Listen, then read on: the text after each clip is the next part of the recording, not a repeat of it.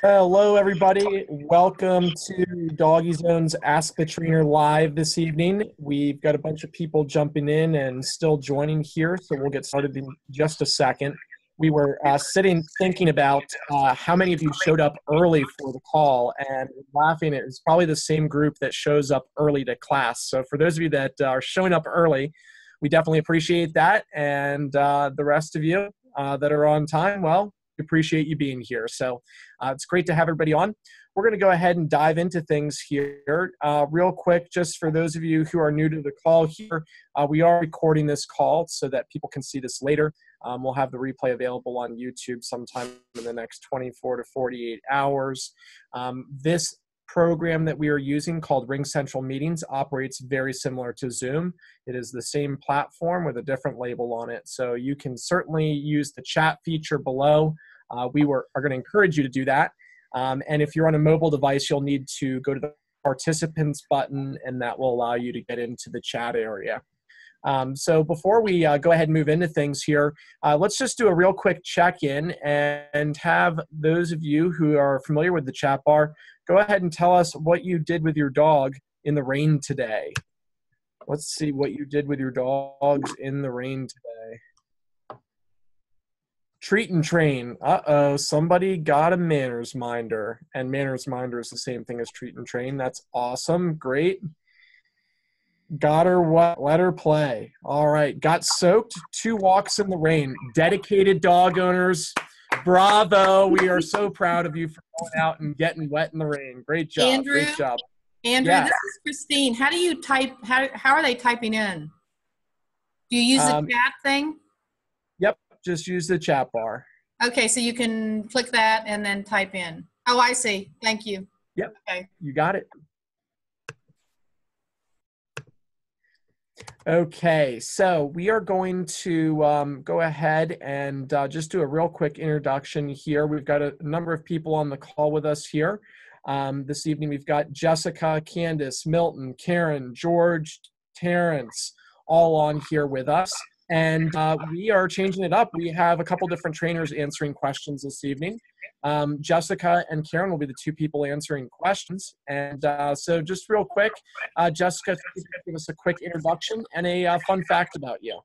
Okay, everybody. For those who don't know me, my name is Jessica Hudgens, and I am the training team lead of the DogiZone's training department. And I've been with DogiZone since before it was in Rockville.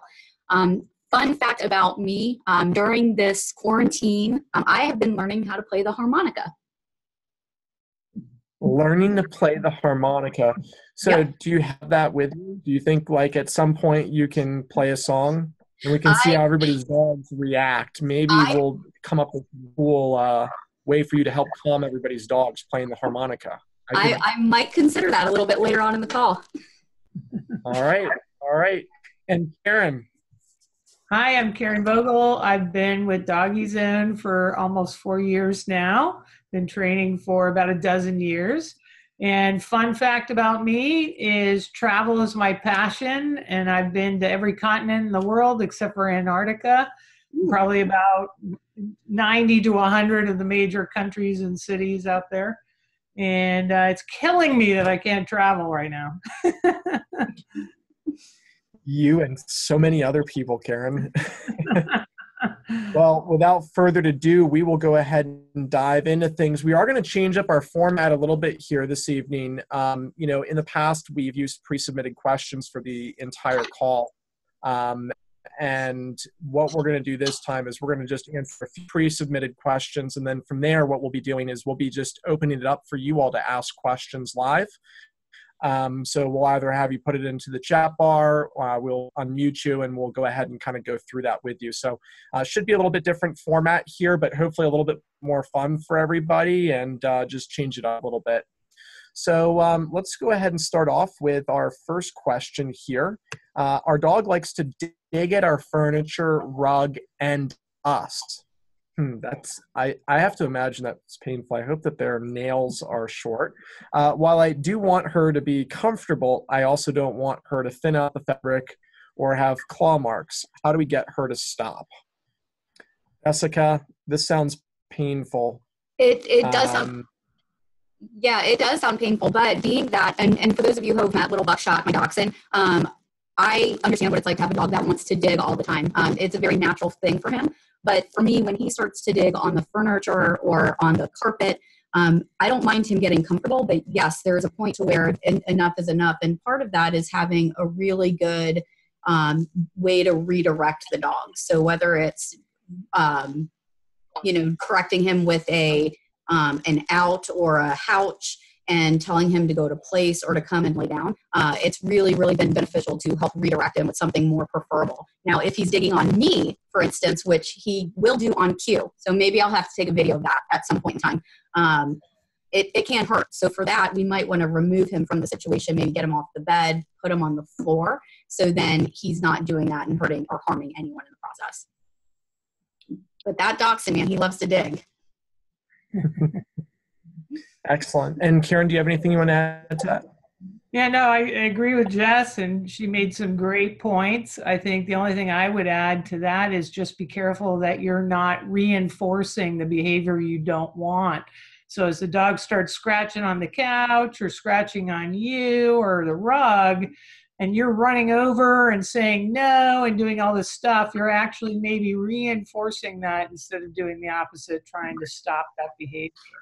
So just make sure you're not reinforcing it. Like Jess said, redirect them quickly, get them in some training, and get their minds off of that. And then start to teach them, hey, if you want to go up on the couch, then it's a cue and you're invited up only, instead of letting them go up and do that whenever they want. Yeah, I like the point of, putting it on cue of when they're allowed up on the couch. So many people ask me, how do I get my dog to, not jump on guests? And, so often of the time it's when they're sitting on the couch, and it's because they let the dog jump on and off the couch at all times. And really, what I encourage most families to do is go ahead and teach your dog to stay off of the couch completely. Create complete clarity and alignment that they're never allowed to just make the arbitrary decision to jump up onto a couch. And then once they've completely gotten clear on that rule, then put it on command. And a lot of this issue, I think, will be eliminated just by, getting her off of that. You might even consider putting together a bed for her that's got, kind of a wall to it that you can put blankets in. So this way she nests, because it sounds like she's the type of dog that might like a nesting type of behavior. And so you might find some ways to allow her to do that behavior in a more productive way, or that doesn't necessarily affect you all. So hopefully that helped, Melissa. Let's go ahead and dive into question number 2. Help with puppy nipping and housebreaking. Any tips apart from following the schedule? How do you tell the difference between an accident and marking? Multiple submissions on this topic. Okay, so, we ultimately, before we dive into this is kind of 2 different pieces. So puppy nipping is one thing and housebreaking is a separate. So let's go ahead and focus on the housebreaking for this one for starters, because I think that's where these other questions kind of come in, and then we'll follow up with the nipping, Jessica. Okay, yeah, so and it looks like with the question, it sounds like this guest was on the previous call where we talked about having a good schedule. I believe, if I'm correct, it was the same person we sent the house training tip sheet to. So it sounds like getting the dog on the schedule is a really, really good assistance for them in this process. But in the big picture, when we're talking about the house training, we want to make sure that we're able to have good management of the dog. There's a big difference when we're talking about an accident versus marking. In a virtual lesson earlier this morning, a client and I were talking about this exact topic and making sure that the owners were paying attention to what the dog's activity level was like in between the intake of water and their elimination break. So if we can focus on what the dog's doing, keeping them around, having them drag a leash around, then we can control the environment a little bit better. And then from there, we can guide the dog outside when it does need to go to the bathroom. Albeit this morning, it's been raining all day, and we took that into consideration with a couple of the accidents that they had this morning. Excellent. Yeah, and I would add to that, and those were great points. We can't stress enough about managing your dog and making sure that if they're free and loose around the house and they're active and they're a young puppy, you're going to run into some of those accidents. Managing them a little bit more closely around, knowing when they need to go out and getting them out before they go is important. One of the first cues I always teach my dogs is the relief cue. So I cue number 1 differently, I cue number 2, and so the dog over repetition learns that, they go outside. And it'll help you too on those rainy days when you want them to just go and then get done and get in the house instead of having to drag them around, walk them around for an hour, waiting for them to go to the bathroom. And make sure they do that first and then take them out and do a nice walk or a little play or something fun. So they start to understand that if they go outside, it's rewarding and not go inside. Excellent.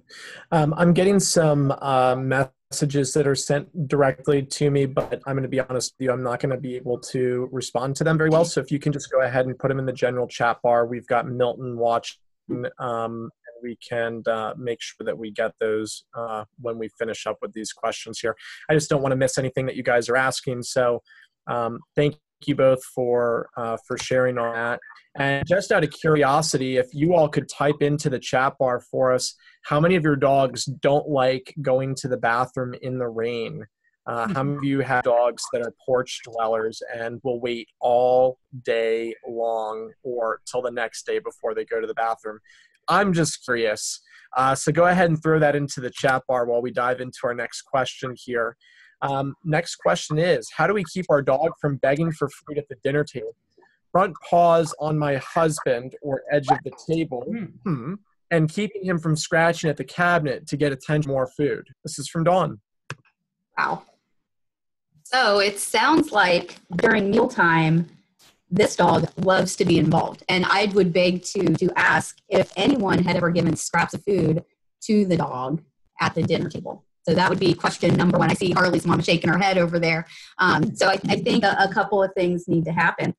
1, at dinner time, does the dog know that he's not supposed to put his paws up on the table? Does he think that he deserves a spot or has earned a spot at that table with the family?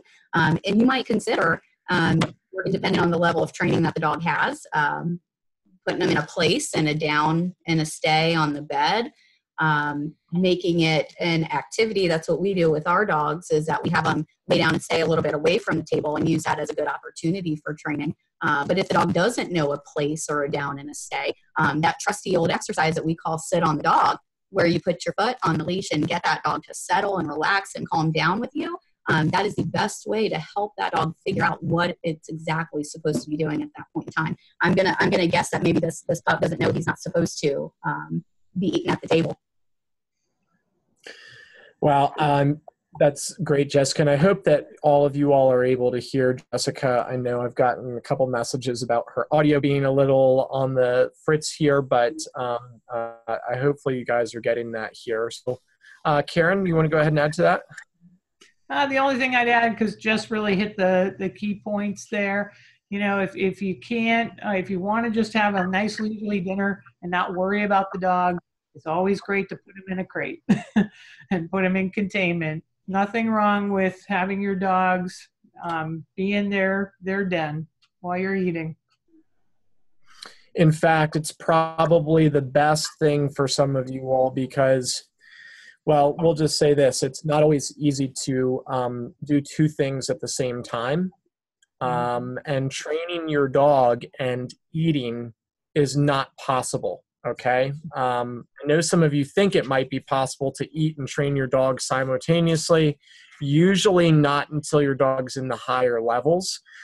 So thinking about your 3 pillars of management, you either contain the dog, like Karen said, put them in the crate, which is ultimately, if that crate's in an area that's right near where you're eating, then you're training the dog by default. By putting them in there, they're learning to relax and settle without you all being engaging with them. Or you have the option of the sit on the dog exercise, like Jess said, but you definitely need to exercise those 3 pieces. That's definitely critical. So the next question that we have here is, our pups sometimes have sporadic jumping, where if a guest comes over and pets them right away, they'll be angels. But if guests shy away at all or doesn't pet them, they will jump and paw. Wanted to know how to stop this, especially since it's not a common occurrence. This is from Melody. So Jessica, tell us, what do you think is going on here?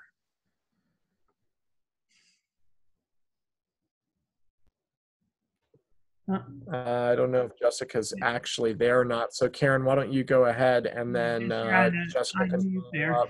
Yeah.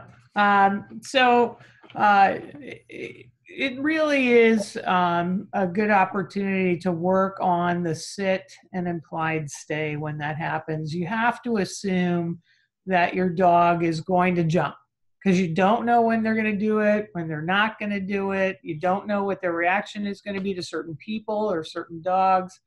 So while you're in training still and you want that dog to be reliable, I would just say assume that they're going to jump, get them into a sit stay, and start to practice where people come up and keep a mindful eye on them to make sure they stay in that sit. And then as they walk away, really reward them and keep doing that so that guests or people or dogs can come closer and closer to the dog and they'll stay. But you got to build that up and just assume they're going to jump until they're more reliable. Excellent. I'm not sure if Jessica, are you with audio here? Let's see. Yeah, can you hear me okay? Yes, I think your screen's just frozen, but talk away to us. Okay, I'll talk away to you guys. It sounds like in these moments when guests are coming over that we need, and Karen hit the nail on the head of managing the dog a little bit, working on that sit stay is great. Again, using any of those pillars of management that we've always taught between containing the dog, having the dog on the leash, or teaching the dog what to do in those moments are going to help address the issue of what the dog is not doing. If we can teach him what to do, then he can't always do the wrong thing. And especially since it's not a common occurrence and it's not necessarily triggered by something that we can figure out. We just want to be able to be very, very engaged in those moments and help the dog in the process. Yeah, and just to add a little piece to this here, I think that when you have a dog that is being good, if a guest pets them right away and doesn't behave well when guests kind of ignore them, then what's going on there is the dog is exercising different behaviors to see what they can do to get a response. This is something similar to what we would call an extinction burst. It's a psychology term for those of you that are really familiar with psychology. It's kind of like go to a vending machine and you put money into the vending machine and you hit, C2. And when you hit C2, your candy comes out. Well, it comes out 9 out of 10 times and you get reinforced very regularly for that happening. So when it doesn't come out, and your candy gets stuck, what's the first thing that you do? Put it into the chat bar. What's the first thing that you do when the candy gets stuck? This is going to be really interesting. Some people are going to have some interesting responses. Some people say a choice word, break the glass, hit the machine. Yeah, see, some of you, you go from 0 to 60 like this. What generally happens is there's a progression, right?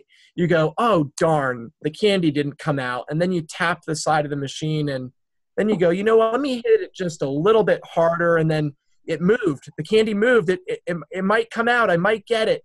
And then all of a sudden you've got the machine and you're rocking it back and forth. And then all of a sudden you go, you know what? My candy's not coming out. I'm going to get arrested if somebody sees this, and you walk away and you eventually give up.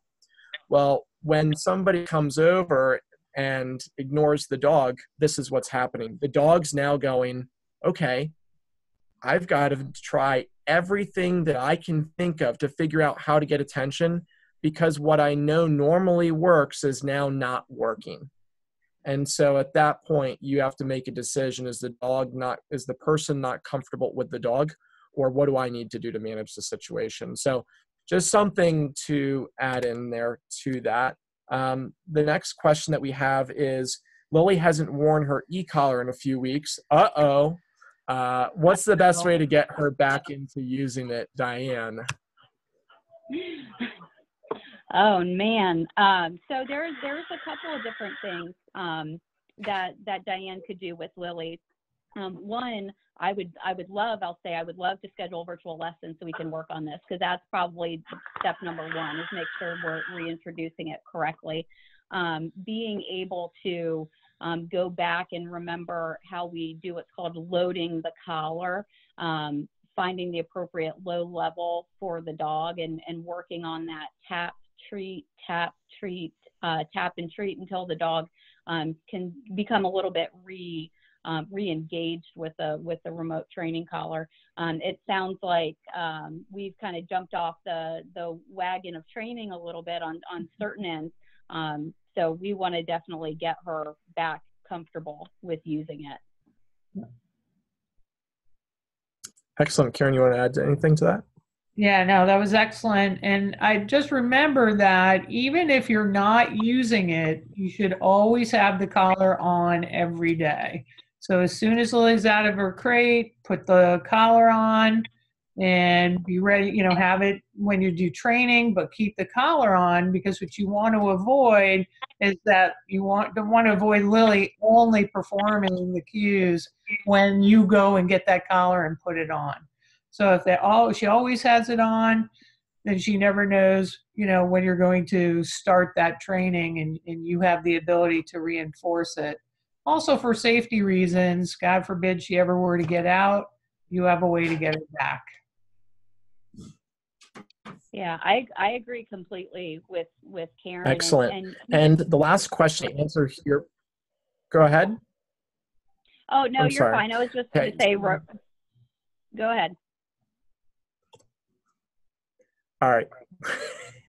I think we just keep missing each other here. So we're going to go ahead and move forward, and then we will go into our live questions here after this last question here. So Pixie is starting to get very very possessive of me. Every time my boyfriend or even a family member kisses me, she lunges towards me and pushes the other person away from me and barks. She has known my boyfriend and family since the day she came home. How do I break this? Jessica.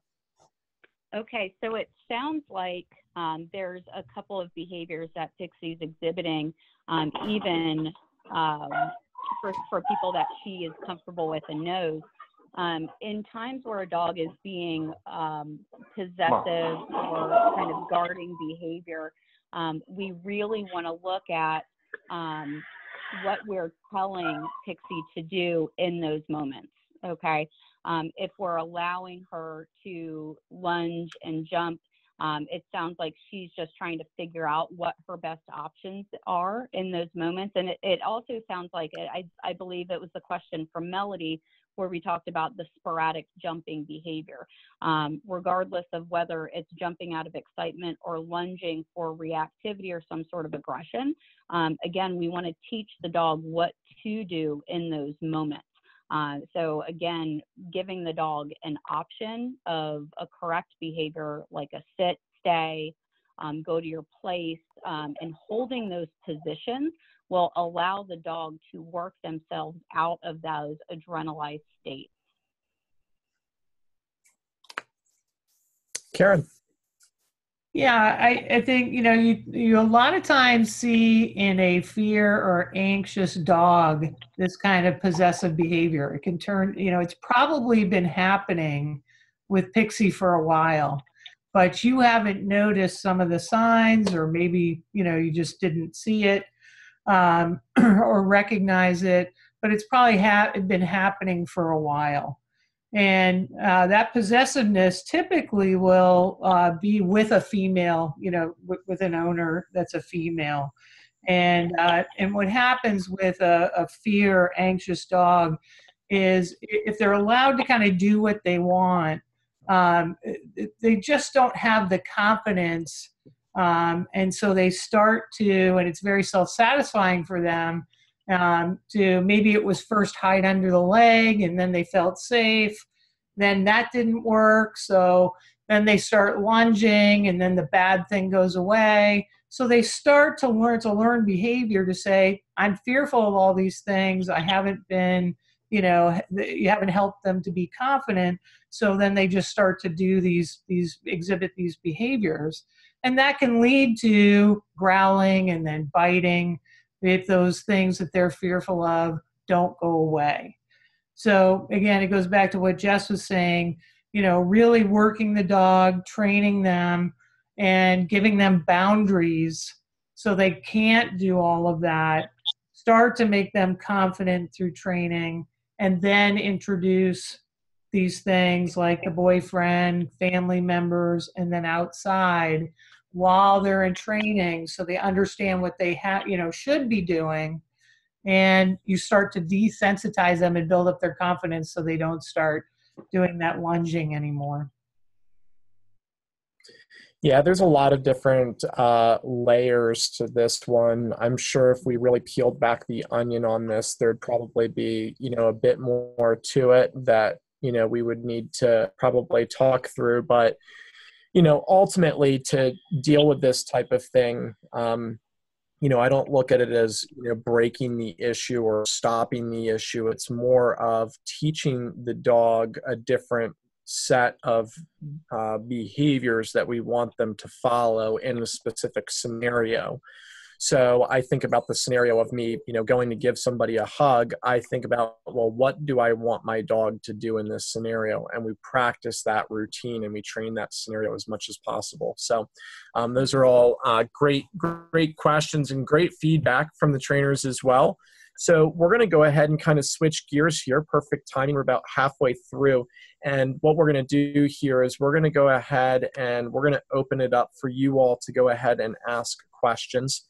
So if you have a question, some of you may know how to do the raise hand feature.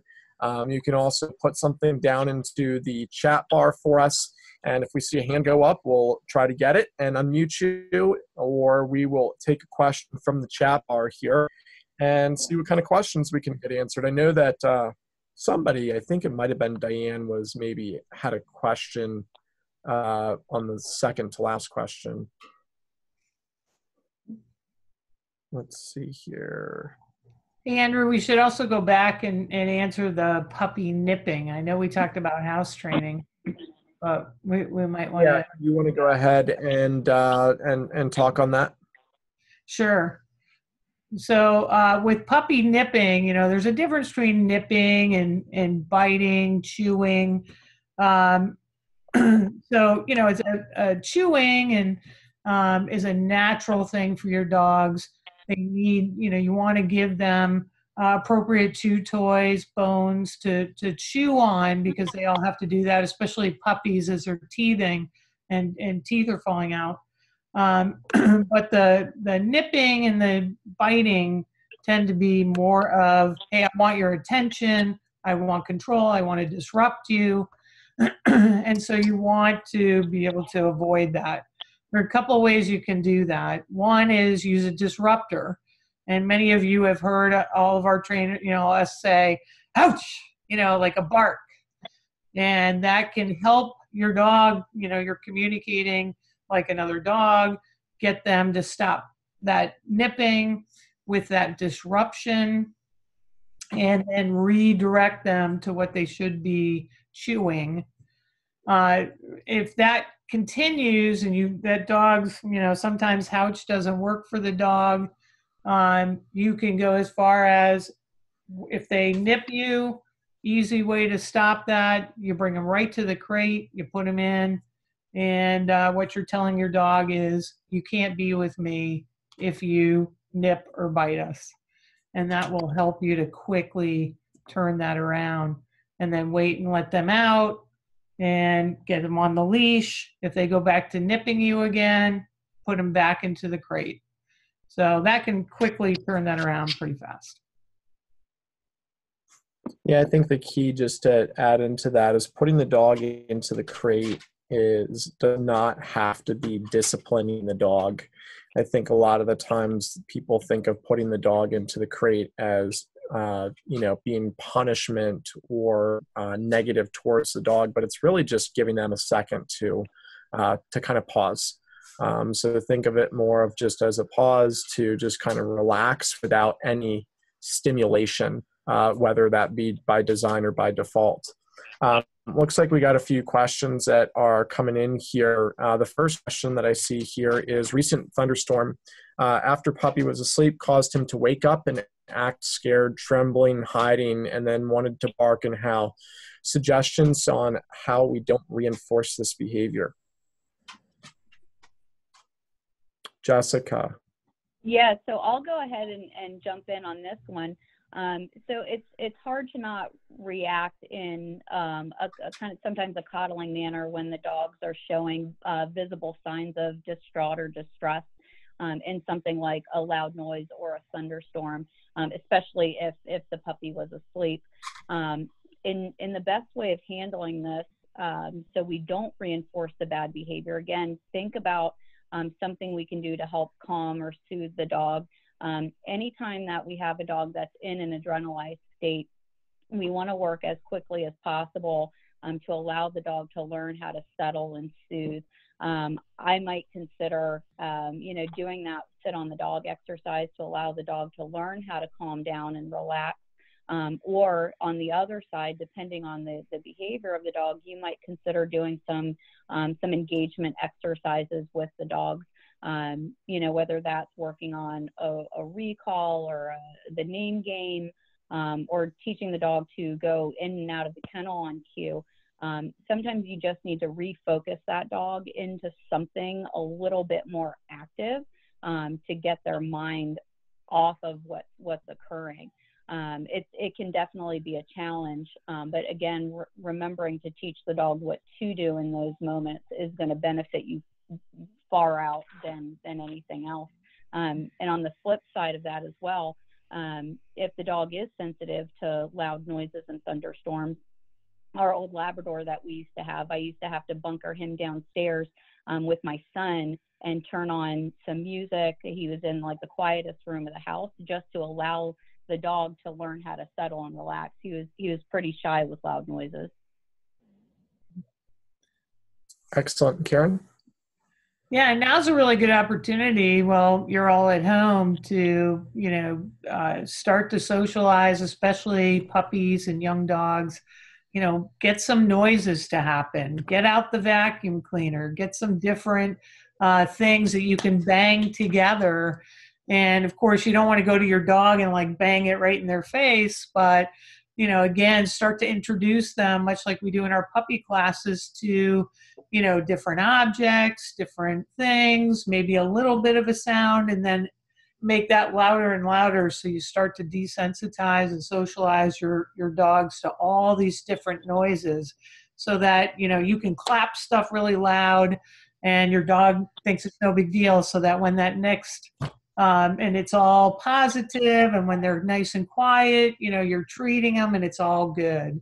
So that when that next storm comes and they hear that thunder, they're like, no big deal.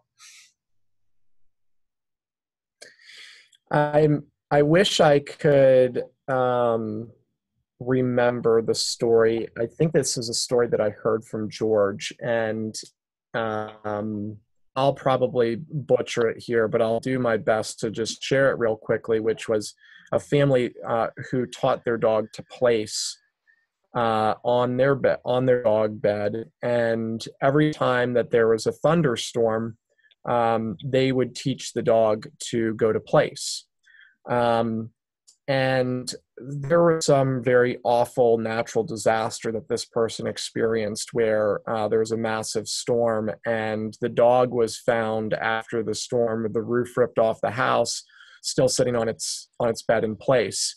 I think there's something to be said for if you have a dog that shows fear of a certain type of environmental factor like a thunderstorm, to have a really, really consistent routine that you're going to follow with them so they know what to expect, and do everything that you can to create a positive association with it, whether that's using frozen Kongs with peanut butter in it or whatever the case may be when you're putting them on their bed, but try to get that routine in place. Let's go ahead. We're going to dive into the next question so we can get through as many as possible for you all this evening. This one is coming about Gigi. How to stop Gigi's tendency to want to lick people she meets. She's training to be a therapy dog, and that behavior is not a cool thing. So, No. tell us, Jessica, what do we need to work on here? So there's a couple of different things you want to work on, obviously, and I saw George chat it through the chat bar as well. She can't lick on somebody and sit at the same time. So part of that is teaching the appropriate greeting, and I know Gigi can do this because she passed her CGC exam, so she knows that how to sit politely for greeting. But it's at what point does the licking start to occur? In order to teach the dog to do that less, we want to think about being able to remove the hands before the licking starts, and also pay attention to how she's being pet. An elongated, like caress and petting will allow the dog to start to enjoy that. And then from there, she's going to start licking because she's a happy-go-lucky Labrador. That's what they do. But really being able to work on the elongation of time that she's able to sit politely for that greeting without licking, pawing, laying down, or anything opposite than just sitting politely for that greeting. Right.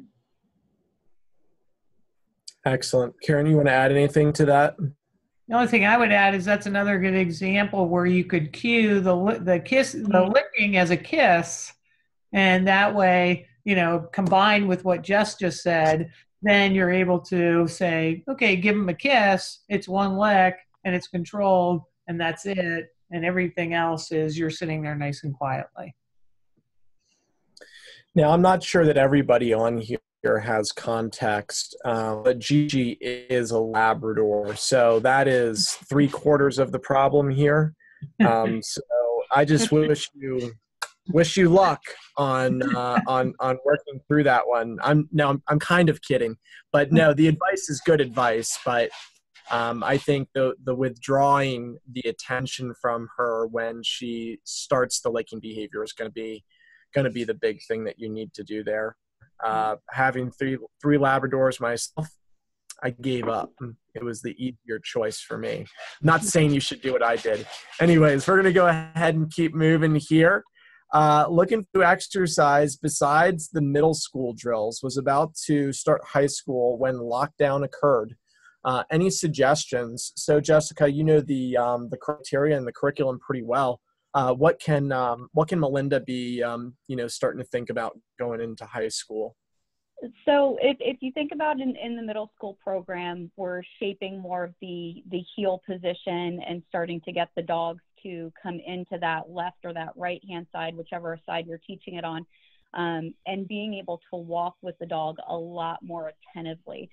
That's one of the big things, the big jump between middle school and high school. And I've told a lot of people this in the classes, is that the dog has to want to choose you over whatever the distraction is when you're moving throughout the world. So I think a big focus on leash work of starting to shape that heel in motion is important. And if you don't remember how to do that, maybe that's a virtual lesson we can set up, or maybe a demonstration on another call, to be able to get that dog to choose your instructions over whatever the compelling social distractions are in the environment. When going through, we want to teach the dogs where to give all of that effort and attention on. That's the biggest jump that I would recommend. And being that we are all social distancing at this point in time, it's the perfect opportunity to work your dogs around some distractions, like people, other dogs, being able to go to the park, because those times where normally people would approach you and want to say hi to your dogs, they can't, or they shouldn't be. So you have a really good opportunity to work those attention and focus drills and get those at a higher level. Excellent. Karen, you want to add anything to that? I would just say practice a little bit more too, you being some distance from your dog. So put them on place and be about, start 10 feet away, then 15, then 20 feet, and start to work them in down, sits, so that you don't have to be on top of them all the time, getting them to sit, and work that distance, because that'll help as well. Excellent. Those two ladies right there know the curriculum much better than I do, even though I was part of putting it together. They are the ones that deliver it to you all on a regular basis. So I'm going to leave that one to them. But I will say, like you probably heard me say on a previous phone call, advanced skills are basics that you've mastered. So if you are thinking, oh, I want to move on and do something more advanced, you should probably go back to the beginning and take what it is that you first learned in the very beginning and really push it and challenge it and test it with lots of distraction and things of that nature, because that's what's really going to help you progress a bit faster. The next question that we got here is when to use the e-collar. Harper tends to stop and scratch at it. Is that too high or too low of a level, or too tight or too loose, or plain lack of training on my part? Well, Matthew, let's see what we got here for you. Jessica, what do we have to help Harper out? A lot of times a dog stopping and scratching at the collar tells me that Harper's probably a little bit confused of what you're asking. It could be lack of consistent use of the collar. It could be too tight. It could be too loose. It could be too high. It could be too low. It's hard to know without the situation, really. But being able to, as long as it's fitted properly and you've got the right level, so let's assume those two things are checked off correctly.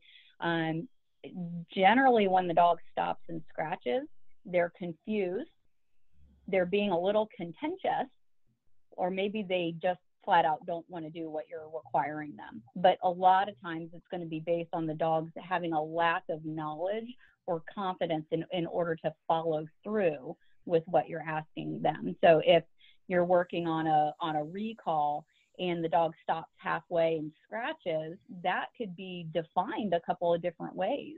Maybe the collar pressure was too much. Maybe it wasn't enough. I mean, it really, really depends on kind of the situation that you're using it in. But you feel free, send a message over. Well, if that's who I think it is, which I'm pretty sure it is. We will see that dog soon enough and help them through it. Karen, did you want to add to that? Just to remember that as you're doing the e-collar training, to always make sure you still have the leash on, because you never want to get to the point where you're jacking up that e-collar and making it a negative situation for the dog. So again, kind of get them out of that shaking and scratching, because sometimes they're just saying, I'm going to blow you off. And you can reinforce it with a leash and kind of get them going again, and then getting back into the training mode.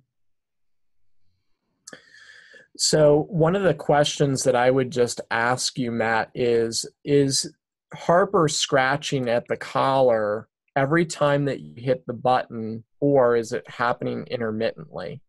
If it's happening every single time that you hit the button, chances are it's too low or too high, or she has learned that by scratching at the collar that ultimately interrupts what it is that you were asking from her. Yeah. And that is ultimately a situation that you have to be able to continue to enforce what it is that you're saying, and not allow her to be rewarded by you stopping enforcing the command. I hope that makes sense. But that is most commonly what I tend to see, is that is a large part of it. If that's not the case, I would just, try adjusting those levels a little bit. We always say if it's too low, then ultimately you can pretty easily figure it out. The dog's going to be pretty much blowing you off as soon as you put them around distraction. And so you go up. But if you're getting any type of a startled response, or if you're tapping that button and she's immediately scratching, I might say that it's too high. That collar really shouldn't be it shouldn't be a distraction to the dog. It should just be there to get their attention. There are situations that we can use it as an aversive, but 9 out of 10 cases, we're probably not going to do that.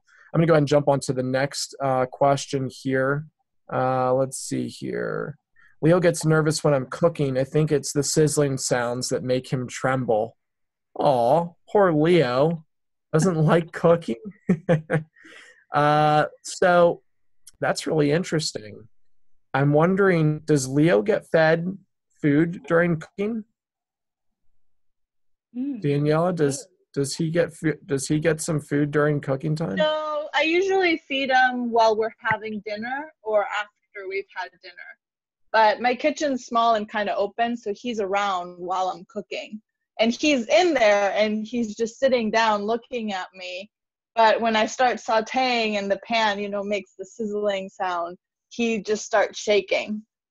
He won't really leave. It's when he goes and hides. If I grab like a plastic bag and like make it, rustle, that's when he'll kind of go and run away. But if I'm cooking, he just stays there, but he shakes. Okay, excellent. Jessica, do you want to answer this one? Yeah, it's similar. I had a similar issue with little Buck early on, not with cooking, but with the vacuum cleaner. Anytime that we would run the vacuum cleaner, he would shake like a little leaf in the wind. So what we started to do was to use that as an opportunity. And I engaged with my son with this, that he would do like recall drills, or he would use the Kong wobbler to get the dog used to. And that's another aspect of socialization, is socializing to sounds and noises, and really being able to engage the dog in something preferable. And then over time, it becomes background noise. But we have to also look at, what are we telling the dog? What are we telling Leo to do in those moments where he's having this almost, I don't want to call it like a panic attack, but he's really uncertain about what's going on. I'd consider, putting food out for him, maybe feeding him at that point in time, or having somebody engage with him. So then he's learning to not have uncertainty in those moments. Karen, you want to add to that? Yeah, I think Jessica hit everything just right. All right, excellent. Let's see here. I'm just trying to find the next question. I got so many messages here. I think I've just kind of lost it here. So let's see here. So Pixie out of the blue will just go into a frenzy, bite the blanket, nip and growl at me, usually while sitting on the couch trying to relax. What can we do for Pixie? Oh no! So it's with Pixie, when she's running and zipping, zooming around. There's a couple of things. If it's when everybody's settled and trying to relax, is she just trying to get her energy out? Depending on the age of the dog, is she getting like the witching hour, the puppy zoomies, as we tend to call them? What can we teach her to do in that moment? Again, if you're trying to sit on the couch, relax, and watch TV, that is a great opportunity to do that relaxation down, that sit on the dog exercise, to teach her how to just relax with you. And again, putting that on cue. Karen was talking about cueing a lot of stuff earlier, cueing the dog to go run around and have the zoomies, or getting the dog to just settle, relax nicely with you. So again, implore some of those management techniques that we harp on all the time about containment, leash management, or training in those moments.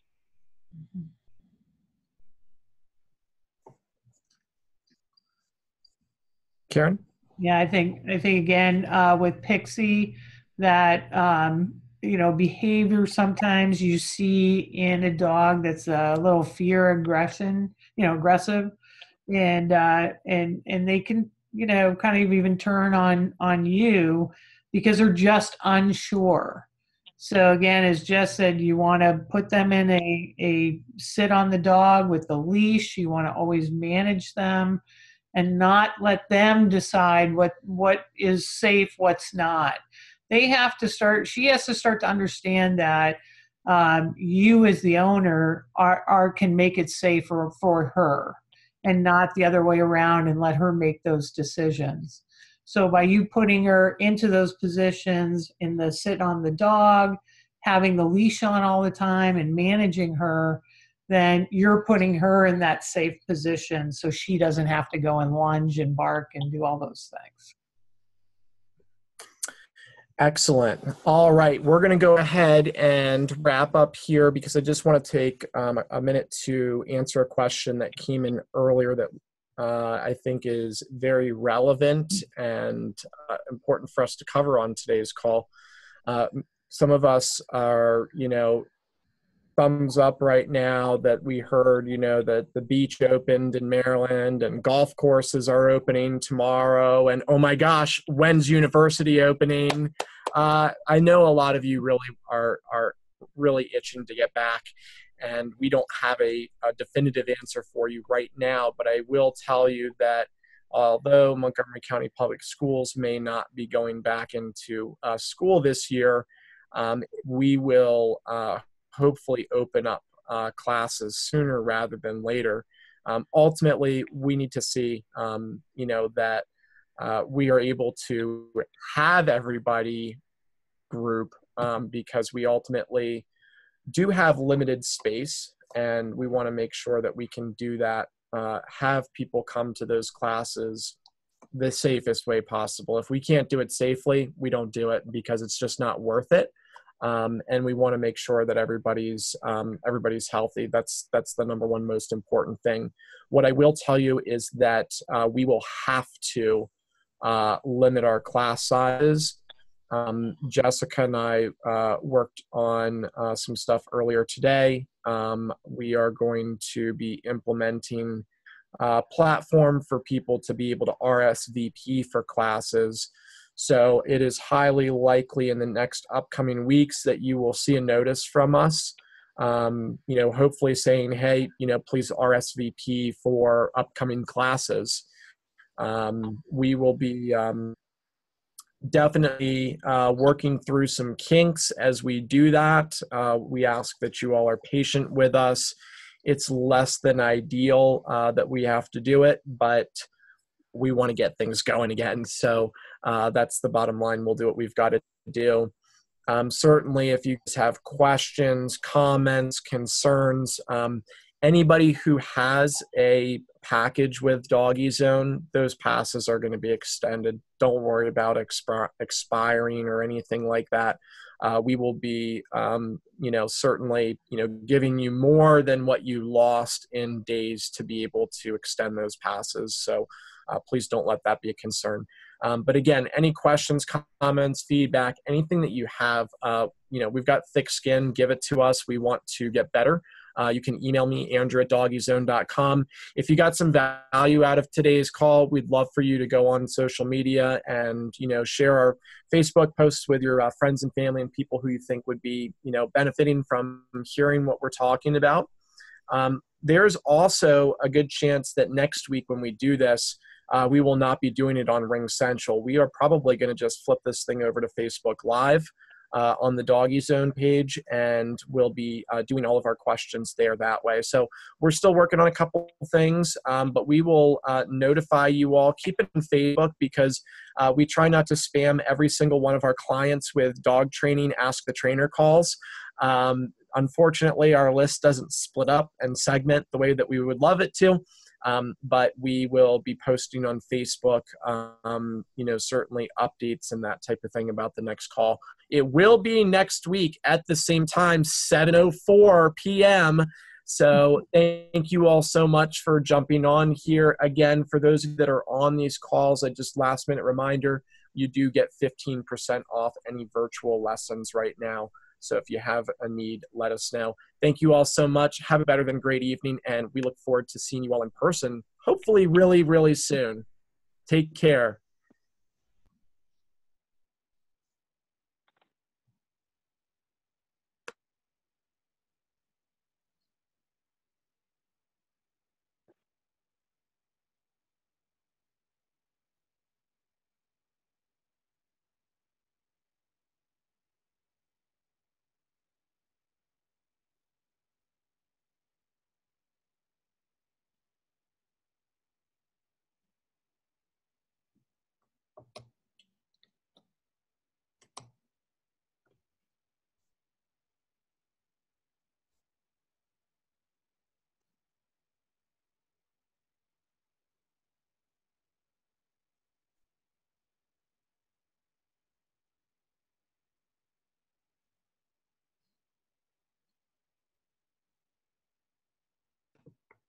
All right.